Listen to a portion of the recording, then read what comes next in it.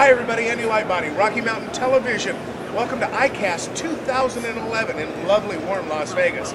We're shooting for BigFishTackle.com and we're looking for new and innovative products. Well, as we know, the float tubes and the belly boats have been around for a long time. And a lot of people have done very good jobs with it and have enjoyed catching lots of fish. Darrin's going to tell us what Caddis Sports Group has done. They've kind of taken it up a notch for this year, and I think you're going to be interested. Darrin, thanks for taking the time to talk with us. Thanks, Andy.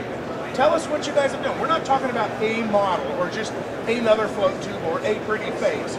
We're talking that you guys have, like I said, improved kind of the industry model line all the way across. Absolutely. As you all know, Caddis is the #1 float tube company out there. It was the first in the business. What we decided to do over the last basically 24-month period is take all of our platforms. We have several platforms, and while everyone else is trying to cheapen up things overseas, we said let's make things better. And what we've done is the entire product line that you see here is coming with a new 600D ripstop nylon, poly-nylon cloth. Typically in the past, what most of the guys do out there is they're using like a 420 nylon. You know, right, 420, and you guys are what? 600. Okay, all right, let's put it, just put it in perspective. Now tell me, what does that mean? Well, basically what that means is we just have a lot tougher unit.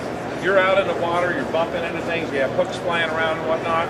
We want to give you a product that's just going to last even that much longer. So we so said a little more bulletproof would probably be a good Absolutely, absolutely. If you look really close, you can see all the ripstop.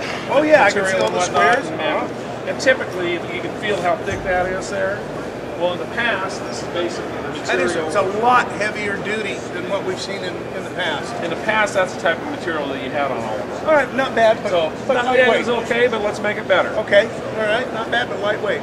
So we've stepped that up throughout the line. All of our Navigator series, which you see here, which the Navigators are all a tube with two pontoons joined by an air bladder. Our Nevada series are all our U-shaped tubes. And then one that we introduced just at the end of last year is the Pro 2000 Teardrop. Look, that one actually looks pretty damn comfortable. I'll tell you what you're going to like about this one, Andy.